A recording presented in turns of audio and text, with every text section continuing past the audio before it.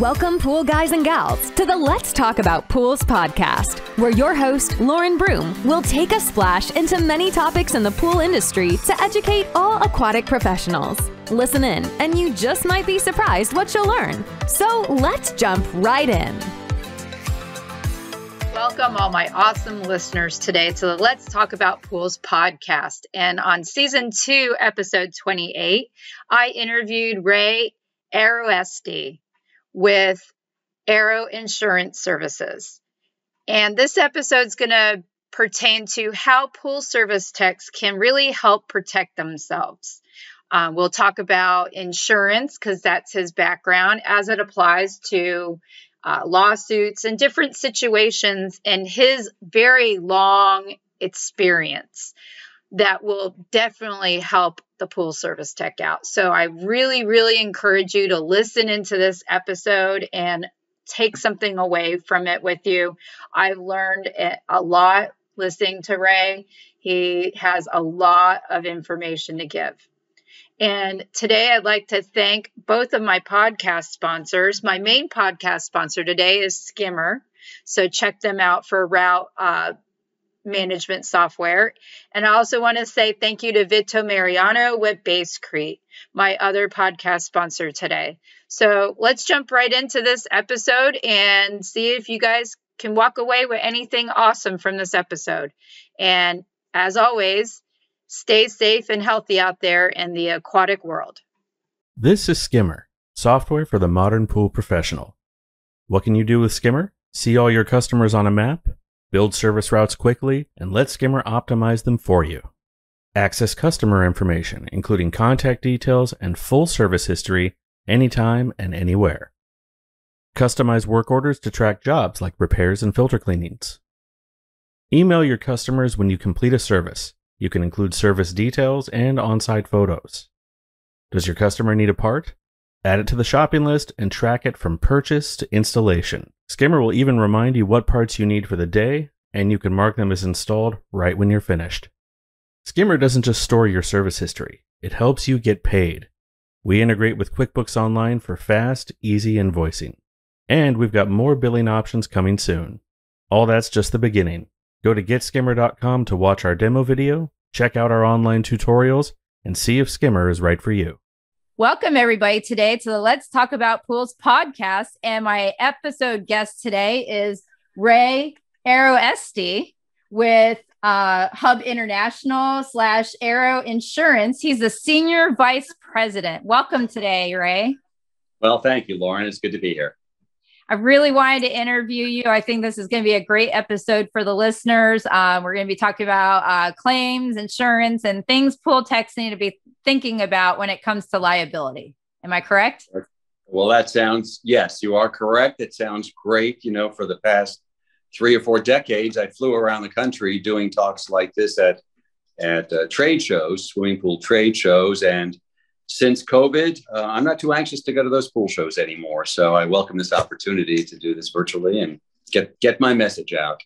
It's a great message. You and I have talked many a times, interviewed you for a lot of my articles, and I've learned a lot from you in this topic. So I'm looking forward to bringing your perspectives, and you're very well known. Tell the audience a little bit about yourself and your experience, because it's very mind-blowing, your experience. Well, my experience is kind of diverse. I'll say that. For 40 years, I had a company called Arrow Insurance Service, and I sold that company to Hub International 5 years ago. Hub International is the largest independently owned insurance brokerage in the United States. It's a multinational company with over 10,000 employees, and I'm a senior vice president of that company.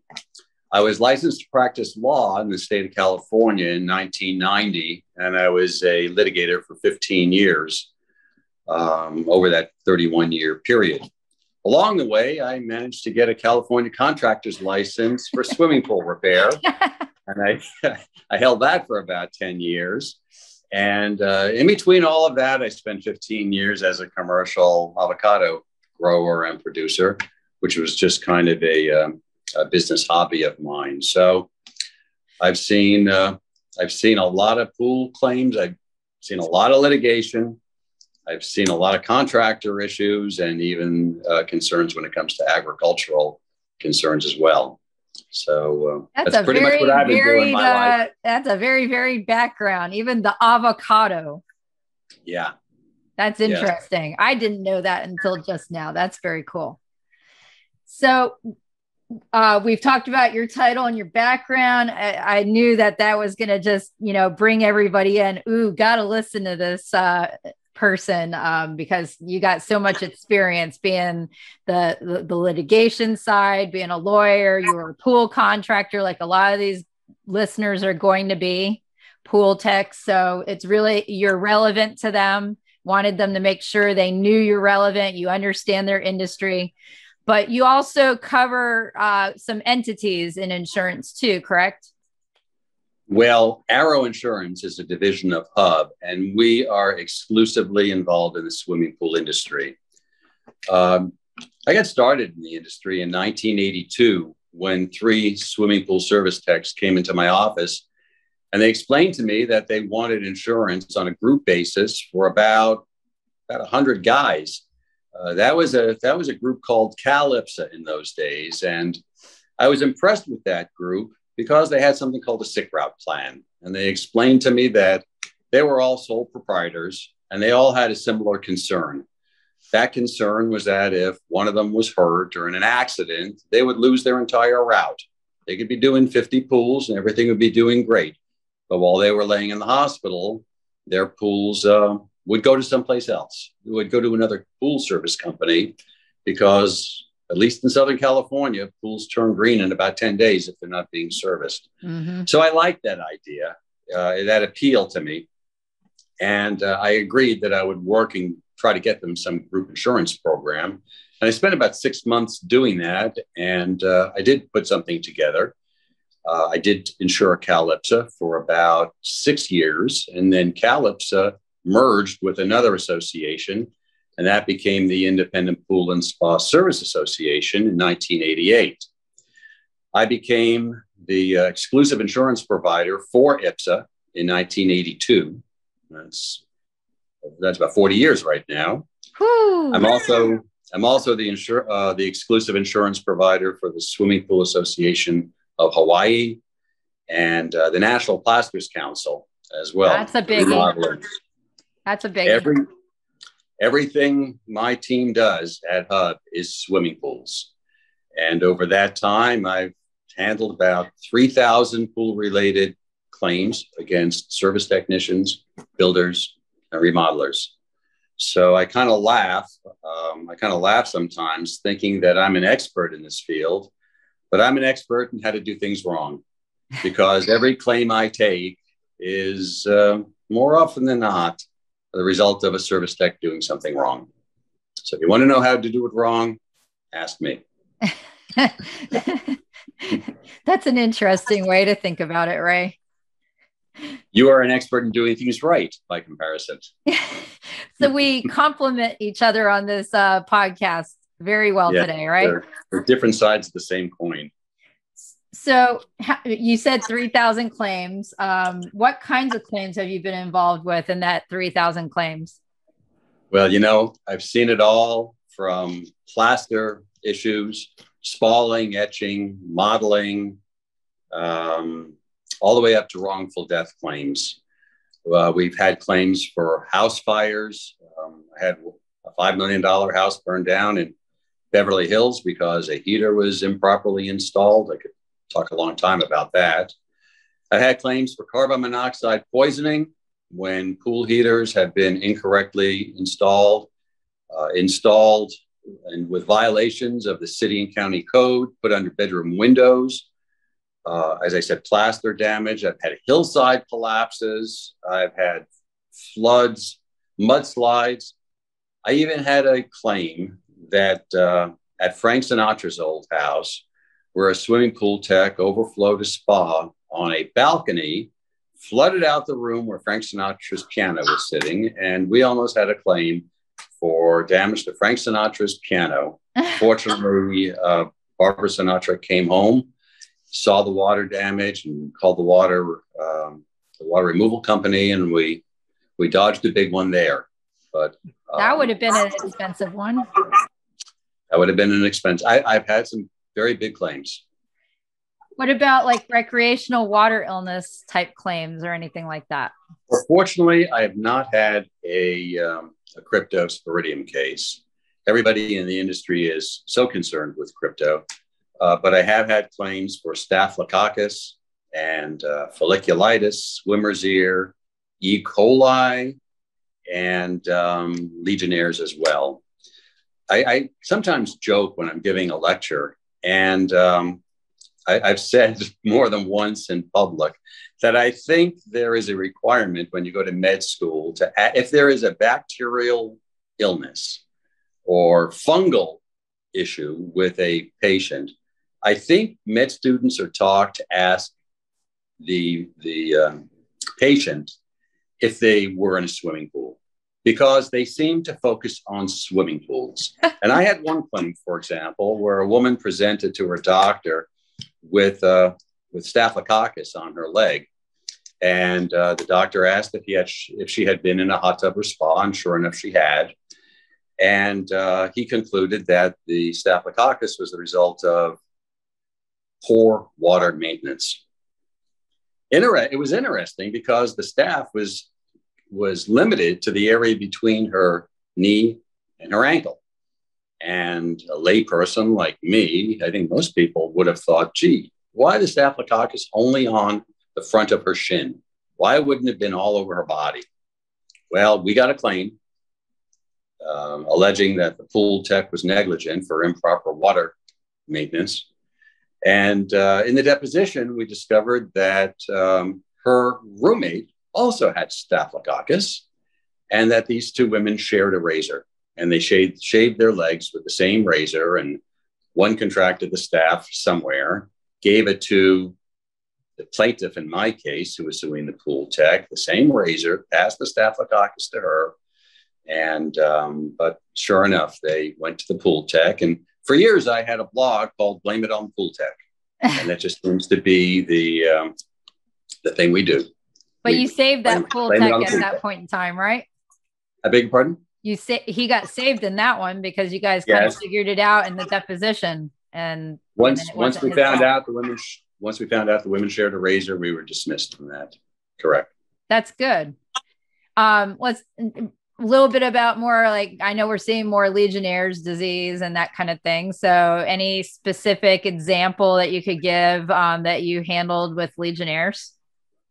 Yes. And I'm going to be talking maybe a little later on about the specific problem with Legionnaire's. I think I'd rather defer that till the end of what I'm talking about, because Legionnaire's is a real specific problem. And what I'm going to say today doesn't involve Legionnaire's, but I want to touch back on that at the end.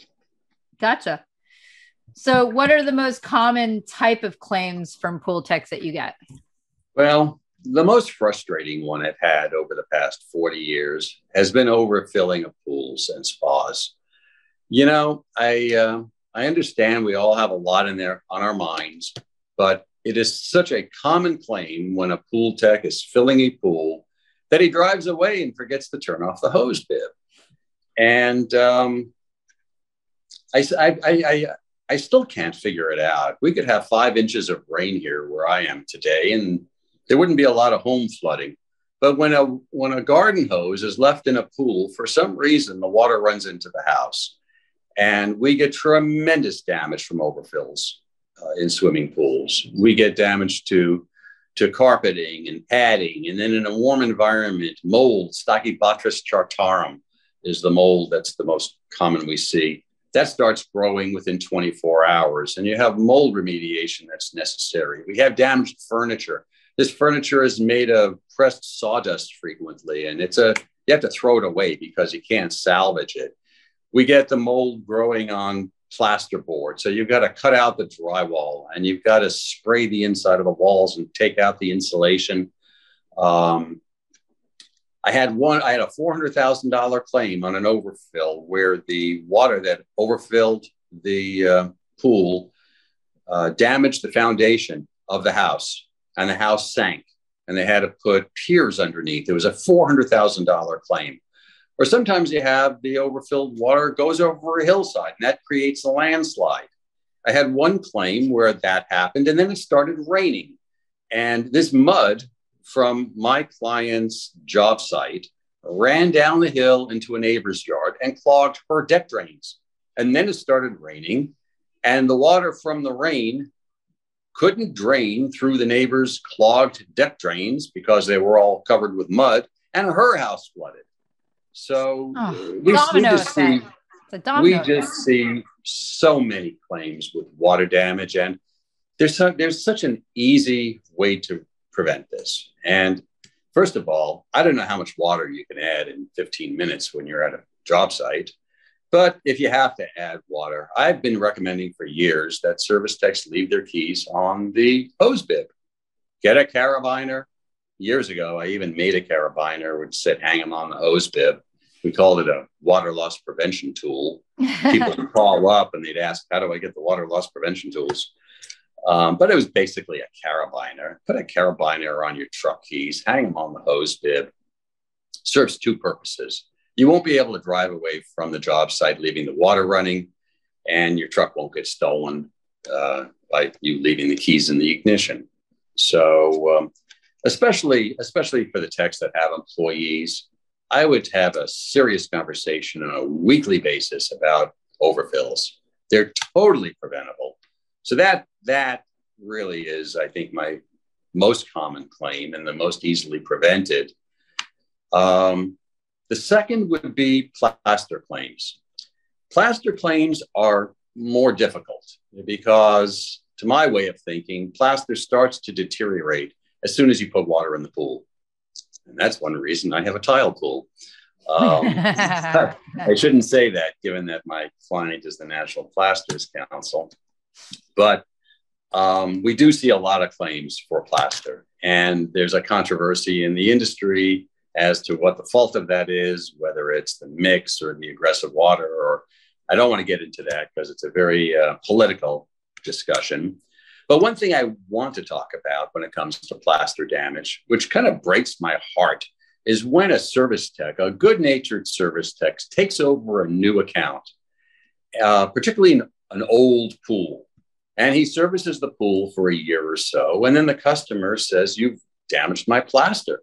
It's stained, it's etched, it just looks bad. And who's your insurance company?" And then I get the call from my service tech who tells me that the pool was in bad shape to begin with. And I ask him, well, did you document that in any way, shape, or form? And he said, no. And then we have an uphill battle trying to establish a timeline when there's been no documentation as to progressive and continuing damage. It's really frustrating from my sitting in my chair because my job is to defend the pool tech. And when I don't have a paper trail or documentation, it's like I'm shooting blanks out of a rifle. I can't do anything. So I recommend to pool techs taking on new accounts that they establish the nature of that pool, particularly the plaster, before they ever start servicing it. And it doesn't have to be really formal. They can take a sheet of paper and they can draw out a kidney bean shape if that's the way the pool looks. And in the areas where they see damage, put some dots. And in the like for delamination, put some dots. And in the areas where they see copper staining, put some X's. And on the bottom, just put down the dots and put down the delamination, the X's, the copper staining, and establish what the pool looks like at the time. You don't even have to take a picture. Draw a line at the bottom, date it, and ask the customer to initial it. Now, 18 months later, when the customer goes to the pool tech claiming that the pool tech damaged the pool, ruined the plaster, all he's got to do is say, hey, Mrs. Pool Owner, Mr. Pool Owner, remember when I was here 18 months ago, we talked about the condition of the pool, and you see these dots and X's that were here at the time before I started servicing the pool? And the claim goes away.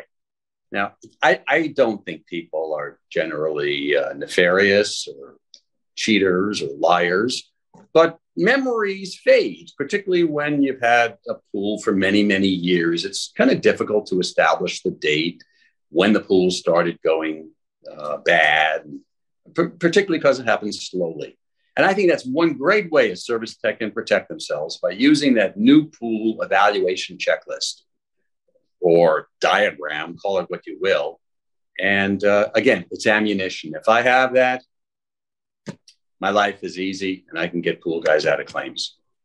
So yes, the most common kinds of claims: water damage, super easy to prevent if it's an overfill, and plaster damage. So what have been the worst type of claims that you've handled, Ray? Right. Well, fortunately, the worst claims I get are not the most common. They're the most rare, but they are really significant. And the one that comes to mind was a claim I had last year for an entrapment drowning. And this was a heartbreaking case where a service tech maintained a pool, a residential pool. I'm sorry, it was a residential spa. Even worse. He serviced that spa for 2 years, and the spa was missing the main drain cover. Oh. He was there every week. He saw that cover, and he told me that he didn't think the owner would spend the money to replace the cover. So he continued servicing that spa week after week after week. They had 5 kids living in the home. And one day, a 7-year-old went down there to explore that uncovered main drain, put his hand down there, and the equipment was running at the time. His hand got lodged in the main drain, and the other kids couldn't pull him off. The mother came out, she couldn't pull him off, and they all watched the boy drown. And the family filed a lawsuit against the pool tech, along with others. And the theory of liability was that the pool tech was the expert out there. He knew better than anybody else who was in that backyard what the danger was of a spa with a missing drain cover. You know, pool techs hold themselves out to be professionals. And a homeowner can easily say they rely on the expertise of the swimming pool service technician to make recommendations like this. In fact, what's more important? What is more important in the job description of a service technician than to keep people safe? Yep. They do that with chemicals, with sanitizer, and keeping the pH in check. And a main drain, we all know, represents such a hazard. So the fact that that technician didn't warn, didn't drop the account, continued to service the account, made it extremely difficult for us. And it was a whopping big payout that resulted from a tragic, tragic situation. So, and it's not the first one I've had. The other ones were pre-SVRS days and pre-Virginia Grain Baker Pool Safety Act days. You know, the VGBA only applied to public pools, but it really set a bar. It raised the standard for all pools. So I'm asked sometimes about my feelings about extending the Virginia Grain Baker Pool Safety Act to residential pools. I really don't think we need it, because all residential pools today are being built, as far as I know, to the standards that the VGBA would require if it did apply to residential pools. There isn't a residential pool today built with a single main drain. So there you go. The entrapments are clearly the worst. When it came to that entrapment that you talked about, that particular situation, what should the pool tech have done? Well, number one, you start easy. You start with a conversation with the homeowner, and you explain to them the extreme hazard that's presented as a result of the missing drain cover, and you insist that it has to be replaced. I'm often asked, what do I do? How do I document? And what if the customer doesn't want to? So I divide hazards really into two categories. There are the little things that it would be nice to fix, maybe a drip from the equipment. It should be fixed, but it's probably not going to kill anybody. My rule for all these years has been as follows. If you've got a situation that can foreseeably lead to serious property damage, injury, or death, those hazards have to be corrected. There is no ifs, ands, and buts. There's no waiver. There's no release. There's no sign off. If the homeowner, if the pool owner will not fix those items that can foreseeably lead to those significant property damage, death, or injury, the pool tech has to drop the account. That is an account he cannot stay with. Now, as I lecture around the country, as I used to lecture around the country, someone will raise their hand right now and say, how do I let the customer know? Do I have to tell them? And the answer is yes. Years ago, I had a pool tech who dropped an account that had an electrical issue. He thought there was an electric shock hazard at the pool, and the customer would not pay to fix the problem. So he dropped the account. And 6 months later, there was an electrocution at the pool, and he was sued 6 months after he dropped the account.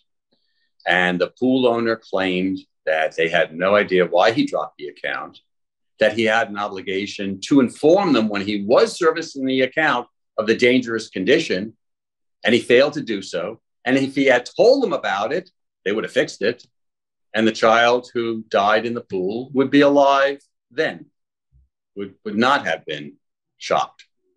So if a pool tech runs across that situation where that hazard is so great and he has to drop the account, I recommend putting it in writing. It doesn't have to be written by a lawyer. It can be simple English.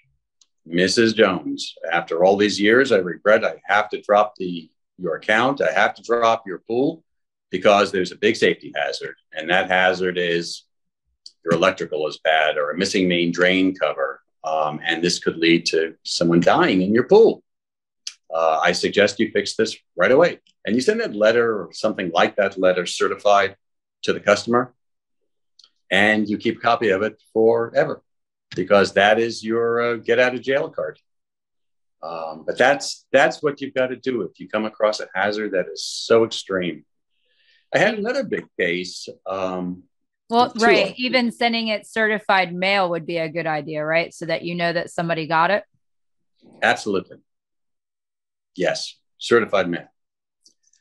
I had a death in Texas on a carbon monoxide situation where a service tech was maintaining a pool and they had a heater in an enclosed room without a stack to the outside. Oh, wow. It just had a flat grate, and they had some windows that they had open, and they, I guess, thought that those open windows provided adequate ventilation for the carbon monoxide. I can't imagine why any service tech would go in that room to maintain that equipment, given that there was no operational stack for the carbon monoxide. But he did. And a 26-year-old girl on the other side of the wall, one morning they found dead. And apparently the carbon monoxide weeped through underneath the wall. Many homes are built with something called a weep screen. It's an area at the bottom of the wall. If you look underneath with a mirror, you can see like a grate, and it allows moisture to get out of the area between the walls where the insulation is. Apparently, the carbon monoxide wafted up through that area, got into the house, and they found an extremely high level of carbon monoxide in the dead woman's blood. Of course, lawsuit was filed there. Settlement was made. The third most serious claims that I get are drownings, non-entrapment drownings. And these are tough. I'm thinking about another one in Texas where this was just a ratty pool. They didn't have adequate safety devices. There was no shepherd's hook. There was no signage. There was no telephone at this pool as required by code, so that if there was a problem, someone could call 911 to get first responders there. There was no rope float between the shallow end and the deep end. There was no fence around the adult pool. There was a kiddie pool, but there was easy access where the kids could move between kiddie pool and adult pool. But what they really hung their hat on when this child drowned was they found the depth markers were inaccurately marked. In the area that said 4 feet, the pool actually measured 4.5 feet. And their argument to the court was that if that depth marker showed 4.5 feet, the true depth of the pool, the child would not have gone to 4.5 feet, which was above her head. I want to say thank you to Vito Mariano for being a podcast sponsor today of the Let's Talk About Pools podcast. Please check him out for flexible, waterproof bond coating. He knows everything about concrete. So definitely check him out and see what his product is all about. Now, lawsuits are very expensive. I'm often asked, why do you settle cases? You know, it can easily cost $250,000 to take a case to trial. And if it's a complex case, considerably more than that. And even if you do take a case to trial, there's no guarantee you're going to win, particularly on a case that involves drowning or injury of a child. They're very, very sympathetic cases. And so because of that, because of the cost involved with litigation and the uncertainty of the results of the outcome of the litigation, companies consider settlement. And this drowning case in the public pool in Texas was settled. But the reason I bring it up is the obligation on a pool tech to make sure that's a safe environment. What I think too many pool techs think is that their job is confined to the area between the coping, the water. Skim the surface, they vacuum the bottom, they brush, they maintain proper water chemistry, and occasionally they backwash the filter or clean the filter. And they think that is their job. And they come in and they do it and they leave. Because in their mind, they have satisfied all the elements of the job that they're being paid for. Yep. Most often, the service techs do not work with a service agreement. And here's a problem. There's often a disconnect between what the pool owner thinks the service technician's duty is and what the pool tech thinks his duty is. Pool tech thinks it's maintaining safe water. Pool owner thinks it's keeping the pool area safe. After all, who else knows more about the pool area than the pool tech? So you get a situation where the pool tech comes in and he sees these hazards. Maybe he sees toys around the equipment area. Or maybe he goes, when he's going to look at the equipment to backwash the filter, he sees that there's an improperly installed heater underneath a bedroom window. He thinks, well, I didn't install the equipment. It's not my job. My job is to maintain the clean water. But you assume somebody else's problem, right? It's almost like you assume it. You assume the negligence of others through your silence. Mm-hmm. The pool tech in most states has an obligation to warn of danger and hazards. So when he sees that pool heater that is under the bedroom window and improperly vented, he does have an obligation to tell the customer of this and to fix it or leave the job. Or if the pool heater is too close to a fence, that could cause a fire and burn down the house, perhaps, and injure people. He's got that obligation. So I think that's the way pool techs can best avoid some of these claim situations. And it's a recognition that their job is broader than just simply maintaining water. It's keeping that pool area safe. And I know in my lectures, that's the big thing I try to stress. This is really important for service techs that have employees.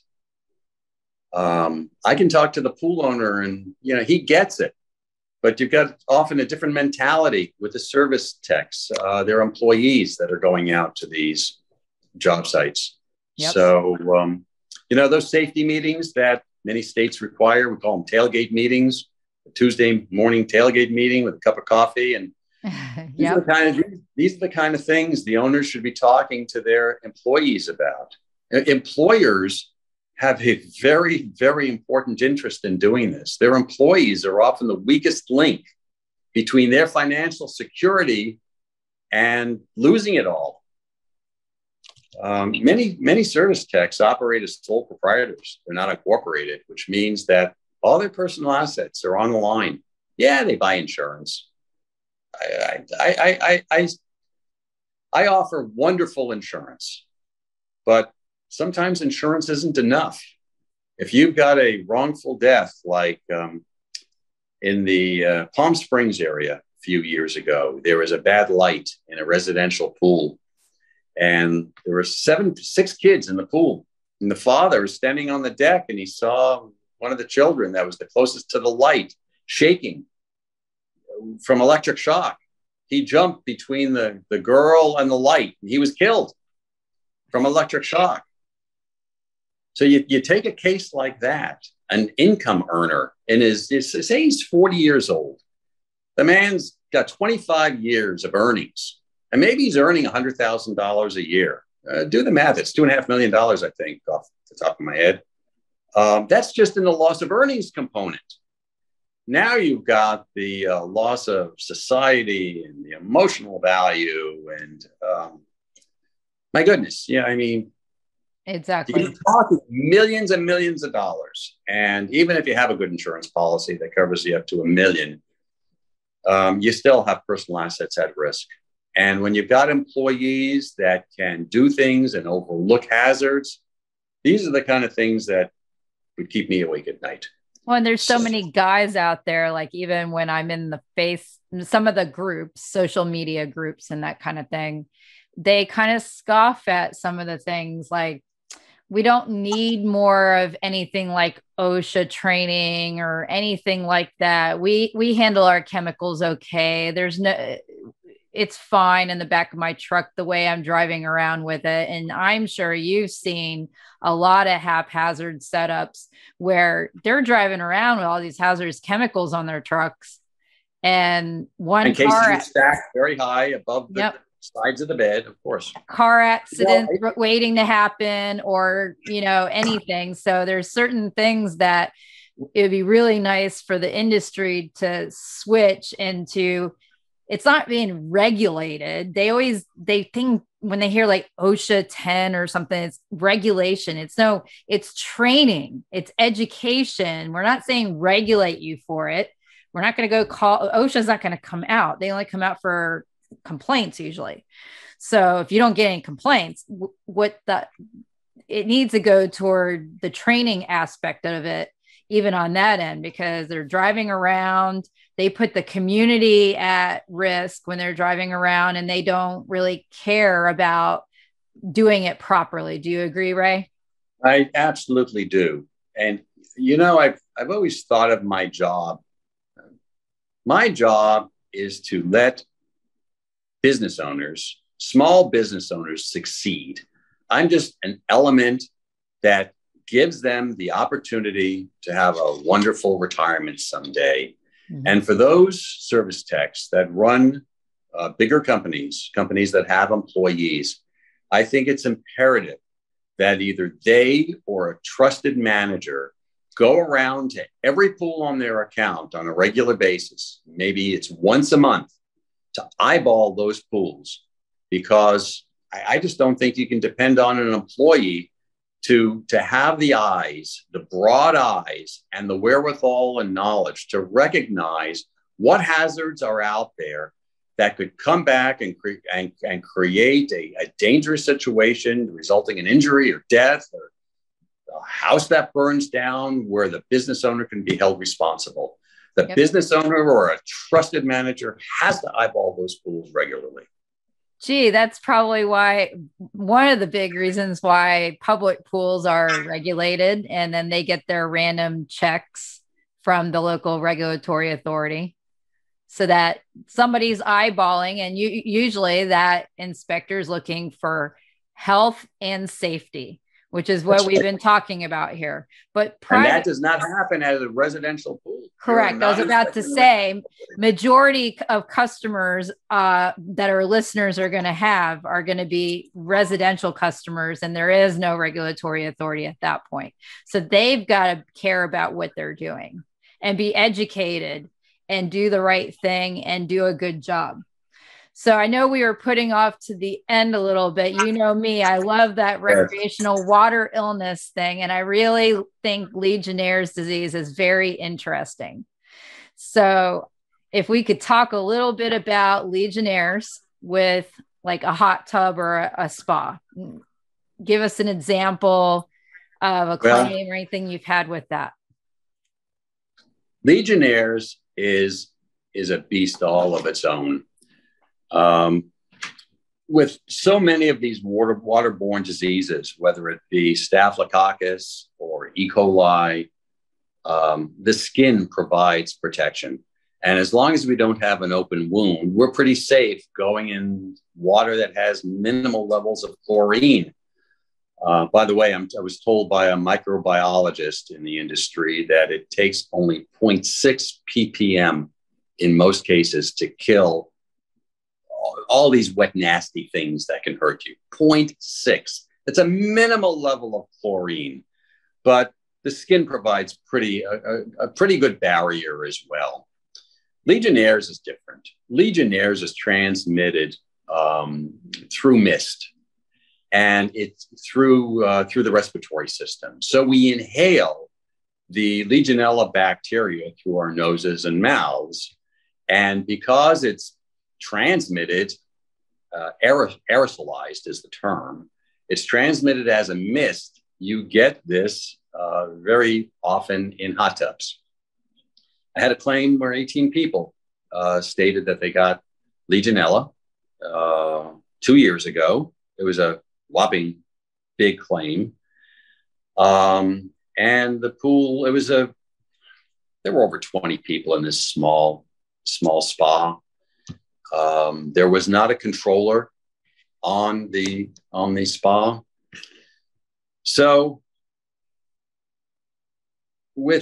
and most insurance companies don't cover Legionnaire's disease because the damages can be so great. So the pool tech is kind of on his own when it comes to Legionella claims. And what that means is that the pool tech has to plan for failure. And I think in so many of the cases I have, that's the key. You've got to plan what's going to happen if something goes wrong. If the feeder stops working and you've got 18 or 20 people in a small spa, what's going to happen? We don't want to conclude, I'm going to go bankrupt. That's not acceptable. That's not a good answer. No, that's not. So we have to plan for failure. And what I recommend is on these commercial spas that are getting heavily used, I think there should be a secondary sanitation system. I think a secondary backup system like UV or ozone would be a great idea. In many communities, they are not going to be permissible as the primary sanitation device, but as a backup, if the primary fails, my goodness, what a good insurance policy to have. I totally agree with you on that 100%. I know a lot of regulatory codes require that kind of setup, like on splash pads, but they haven't really added it to their regulatory codes for commercial public spas yet. So that's an interesting piece right there. We could talk and go on. One of the problems, Lauren, is that a lot of the techs are really not comfortable talking before a residential homeowners association or the board of directors of a large complex. It's just not their thing. They don't like doing it. But if someone was willing to go in front of the board and explain to them that you are putting your financial assets are at risk if this one device fails. And we should plan for failure. We should plan for failure by having a secondary source. And I guess if I have to sum up everything I've been talking about today, how I would mentor a service tech from the legal and insurance point of view, it would be think broadly. Your job goes beyond the water. You are the one who's entrusted with the safety of that pool area. So start thinking that way. If you have employees, not only train them properly, but get a manager or yourself and go around and make sure that you don't have super hazardous conditions out there, like a missing main drain cover, because you will be held responsible for those. If you're taking on new pools, make a little diagram of the existing damage so you don't get blamed for the previous guy's problems. And finally, plan for failure. Things break. It seems like they break far more often now than they used to. And what's going to happen if they break? You can't have people die if a piece of machinery breaks. I always say be proactive instead of reactive when it comes to things like that. Well, I certainly agree with that. And also document. It's just like when you work somewhere and you're having an issue with a boss, you're always told, get a nice little notebook and you document the date, the time, what they said, because if you go to HR, they're going to want documentation. So if you do it in something like that. I'll give you one better, Lauren. I'll give you one better. I spoke to a gentleman who had developed an app. Everybody carries around a cell phone. And pool guys don't carry around notebooks regularly. But there are apps out there now that if you see something out there when you're at the pool, you can take a picture, you can document it, you can press a button, you can email it to your pool owner, and there's a paper trail that's in the cloud and it's never going away. And that's exactly the kind of ammunition that I want and need to provide a vigorous defense to keep a pool tech in business. Yep. Email's a good track record because they can be pulled up. Any good computer person can bring something up, even if it's deleted. It's still there somewhere. There you go. So document, pay attention, do a good job, and basically be proactive instead of reactive so that you're fixing things before you actually wait. Oh, it's going to break eventually. You know, it's just like doing oil changes on your car. So I thank you so much for being on today, Ray. Well, thank you. Thanks for diving in today with the Let's Talk About Pools podcast. Be sure to follow us on our YouTube channel or our Facebook page. And feel free to rate, subscribe, and leave a review wherever you listen to your podcasts so more aquatic professionals like you can learn about the show. We appreciate it, and we'll catch you in the next episode of the Let's Talk About Pools podcast.